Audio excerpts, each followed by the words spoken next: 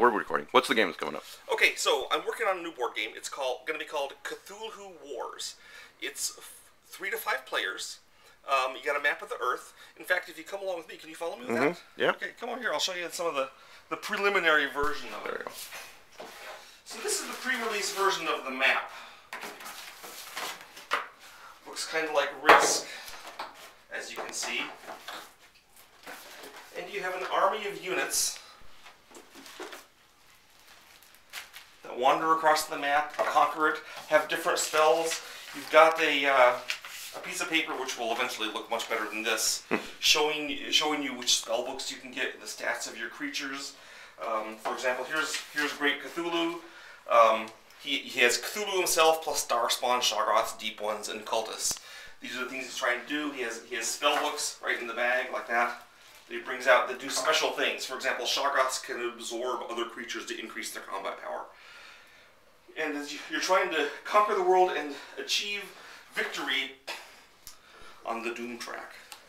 When it gets to the top, you win!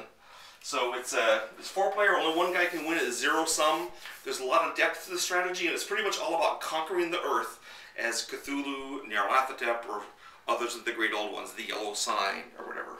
Right, which, I'm not a gamer as you know, which differs from a lot of games. I don't know very many games where you play the monsters. Right. This is the humans are only here as cultists, right? It's just the monsters cleaning off the Earth, the stars are right, and there's now squabbling for who will have final control. Yeah, so that's quite a difference between any other games. Yeah, you play Arkham Horror, you're trying to hold off the catastrophe. You play Elder Sign, you're trying to hold off the catastrophe. In this, you are the catastrophe. You haven't been held off, and now we're going to see who remains in charge. And not only that, if you're not a gamer, or even if you don't game much, the bonus is the monsters that you're going to get. Bonus is the monsters. We're making figures. These are not the real figures. These are just scavenged from other games. Right. The actual figures are 28mm scale, like this. There's a 28mm scale figure. And up to 6 or 7 inches tall for Cthulhu. So when you get the game, there's 80 figures in 28mm scale, ranging from the cultists up to the, Shub-Niggurath herself and her Dark Young and all her minions. So you have all these cool figures that can be used for any game that uses the same scale. For example, Call of Cthulhu. They work fine for that. They'll work fine in games such as Zombicide or anything that uses the 28mm figure. So, and you're going to get those figures so you can show them sometime next few months. Sculpted right now in England. I don't have a copy of them here in hand. If you look at my Facebook album called The New Board Game, I'm on Facebook under Sandy Petersen, Petersen. I've got a lot of images of the sculpts there and the concept art. And I'll add a couple of them beneath this link with a link to there. Awesome. And we're also going to be putting up a website soon, CthulhuWars.com. It's going to have a lot more stuff on the game. We've been playtesting a great deal. The playtesters all love it, and most of them don't know anything about the Cthulhu mythos, but the ones that do love it even more, and the ones that don't still like the game. They just have to be reminded who Nyarlathotep is. Well, I'm pretty well known in the board game industry, and I have a lot of former co-workers and such that now work at Robot Entertainment and the like, or teach at universities, and they're usually pretty eager to come try something out new I've done. So in general, they seem to agree this is the best thing I've done in some time, so I'm pretty happy with it too. Do you think it's definitely going to be sometime this year? I think I'm expecting that we will have the Kickstarter in less than a month, and that we will have the game printed and published and with all the figures out sometime this summer. Awesome. So I see no reason to delay once we get... Any ideas on price yet? It's looking expensive because the plastic figures are so large and detailed, and some of them are resin. Right. So I'm trying... Original hope was to keep it down to $1,000, but for 80 full-size plastic miniatures and a big map, much bigger than what I showed you, that's just the prototype. Right. And cardboard counters and stuff, $120 maybe. I'm hoping to keep it under $150. We may do a less expensive version of it, which is PDF form, where you just have counters.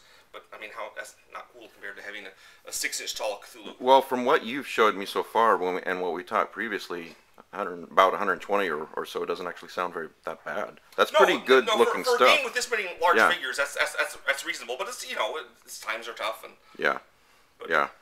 What kind of Kickstarter rewards do you think? Or we Well, haven't got the that most far? obvious one is to get a copy of the game. Right. And it's going to be cheaper to get it as a reward from Kickstarter than in the store. That's one of the bonuses you get for signing on Kickstarter. Okay. We're also going to have the expansions, which you can be in line to get. The first expansion is the Opener of the Way, which is Yog-Sothoth. Second expansion is the Sleeper, which is Sathagawa and his wizards and serpentmen and stuff. Third expansion is the Windwalker, with his assortment of creatures, including Ron Tagoth, if you remember him from the horror at the museum. Mm-hmm. But and then there's other expansions. We have some new maps: Primeval Earth, Yoggoth. You know, we're looking at doing an Azathoth expansion. Not that like Azathoth is someone that you'd be as a faction, but he'd be like a neutral faction anyone could access. You know, because that's kind of how Azathoth rolls. So we've got lots of ideas for new figures, and that's what some of the bonuses would be. We also are looking into making custom dice and T-shirts and other fun trash like that. Oh, that'll be great. So the T-shirts, Swag. they're going to be 4 T-shirts. One for each faction, so you pick which faction you like. So you want, like, the Black Goat faction, you get the Black Goat T-shirt with Shub-Niggurath, and if you like the Yellow Sign faction, you get that T-shirt. So. Anything else you want to say about the game? Watch for it on Kickstarter. It's going to be up soon. Look for CTHULHUWARS.com, and I hope to have more information through Mike soon. I'm going to annoy you with a couple more questions on gaming. You and I were watching movies earlier, and between one movie you said that a lot of your ideas come from nightmares and so forth. They do, actually, yes. I am subject to nightmares, and I have learned over the years to use these as ideas in my game. Many of the levels I did in Doom and Quake, some of the scenarios I did in Age of Mythology, and other games, video games I've done, came pretty much right out of nightmares I had. So. Can you give any examples without going catatonic? Since they are nightmares. Sure. I've got here's an example. I had a nightmare once about an area inside some kind of enclosed space, a building or something, but it consisted of gigantic chasms going endlessly down with thin bridges over them. Oh, wow. And as people, you try to crawl in, and it was like shrieks and stuff going on in the background and things that I could never fixate my eyes on as I looked around. And so, you know, I couldn't stay where I was in the dream. I had to move across the narrow bridges. So when I woke up, this immediately went into a Doom level, which is based on narrow passages over long drops. And in the level I put lava because I can't have them go endlessly down, but it was still bad to fall off them. So that's one example of a nightmare I had. So actually, as long as you're there, what the heck, let's show you some of the figures. So here is Nyarlathotep. Here's the model they're building for it. He's going to go into casting pretty soon. This guy is 28mm saw, a little taller than an inch, and there is the Big N himself, along with this mysterious groove in his mouth tentacle, which we won't go into the details in that. And then here is... But it was very well thought out. I liked it a lot. And this... Oh, yeah, the Dark Young. Yes, let's look at the Dark Young. So this is the Dark Young that we built. And I think he's pretty adorable. Oh, yeah. See, isn't he great? Be proud to have that be one of your minions, right? Oh, I would be. Yeah. We have kind of there he is again, except with less tentacles. That's an earlier version of him. We have kind of an interesting take on Shub-Niggurath, but I think as long as you're there, let's show you the Cthulhu, because Cthulhu rules. There he is. Check out that guy. This cultist in front is, again, 28mm tall, so he's like 6 or 7 inches. And I think he's absolutely adorable. I like the texture he's got. You know, the way the tail wraps around. He's not always drawn with a tail. I'm not sure I picture him normally with a tail, but his tail works for this guy. You know? That's true. I haven't either, but that looks really great. I guess it's a shapeshifter, so it doesn't, you know. But I like the fact if you look at his hands, he doesn't actually have a thumb. He's got got a thumb in each hand. It's not like a human hand.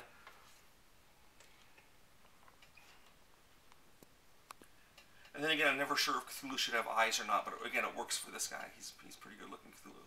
So I think there's another. Well, I think HPL drew him with like either 6 or 8 eyes, and I actually don't think HPL's drawing of Cthulhu is very terrifying. No. This is much better. You can make an 8-eyed Cthulhu that would be terrifying, you know, or an one-eyed one. The way HPL drew him, he's kind of got this big pot belly. Well, HPL is not known for his artistic abilities, right? No. So you've seen a lot of pictures of the cultist Here he is, complete with his Necronomicon or whatever he's reading out of. Yep, because this is a game with no good guys. Well, except all the people you're trying to destroy. If everyone's bad, then everyone's good, right? It's right. a morally neutral. Yeah, the best way for humanity to survive now is to be a cultist. So here, these are the good guys, I guess. Because those guys in those desecrated cities sure aren't going to help us any. And there's more stuff available. If you come look at the... Oh, here's the undead. Let me show you the undead. Okay. Oops. What I like about this undead is that it is... Like, it looks kind of like a zombie that was mummified and then mutated. It has like a tentacle going on here and mummy bandages, and it's clearly not just a zombie. It's something awful. It doesn't even have eyes. So, I like that undead. Undead work for the yellow sign, so if you love undead, then yeah, play him. Yeah. And over here, awesome. This is my original acrylic painting by Thompson. Oh, excuse this. We're gonna have a baby shower here on Saturday, and so like some of the stuff is out. But I'm not sure he fits with the baby shower, but there he is. So this is an original acrylic painting by Tom Sullivan that he did for me. He has the rights to use it and sell posters of it. So if you want one, you can get it from Tom. Mm-hmm. However, the current plan is that we want to use this for the cover of the game. So if you see one of these in the game store, because you were too cheap to contribute to Kickstarter, be sure to pick it up then. So. And the little giraffe or whatever is not included. The giraffe? Is that what that is? Maybe. He's not included, whatever he is. He's not going to be on the cover of the Kickstarter, of the cover of the box. No, he's too cute. Although it does look like Cthulhu's getting ready to take him out, right? That is an extremely scary depiction. I love that Cthulhu, and he actually, Reliet is barely visible there in the back. Most of it was just the waves and the storm and it rising from the sea. Yeah, I didn't realize that was going to be the board cover. Thanks for showing me that.